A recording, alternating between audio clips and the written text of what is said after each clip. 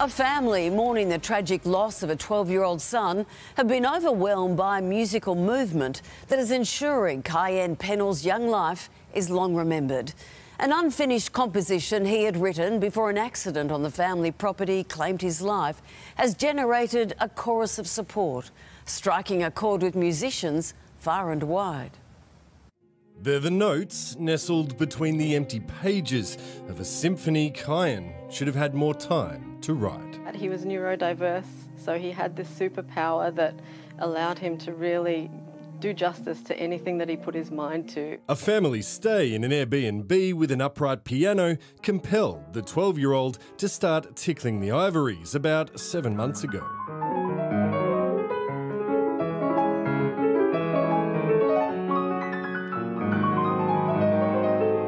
In just 2 days, Kyan had learned to play Beethoven's Fur Elise. I said, how did you learn that? And he just had his little iPad and he said, I was just looking up tutorials, Mum. He'd also learnt that he wanted to compose his own work.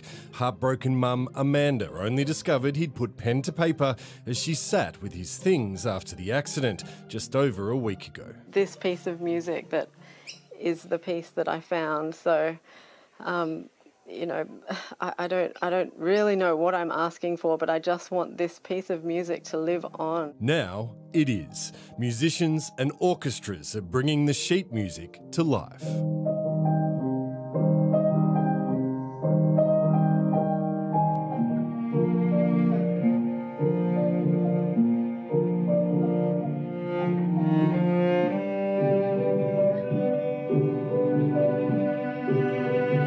First piece that came through, I just burst out into tears just hearing him.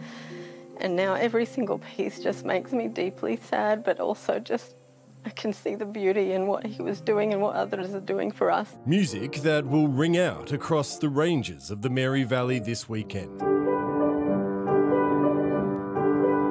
At a celebration of the tragically short time Kyan used to compose such a lasting legacy. Chris Campy for 10 News First.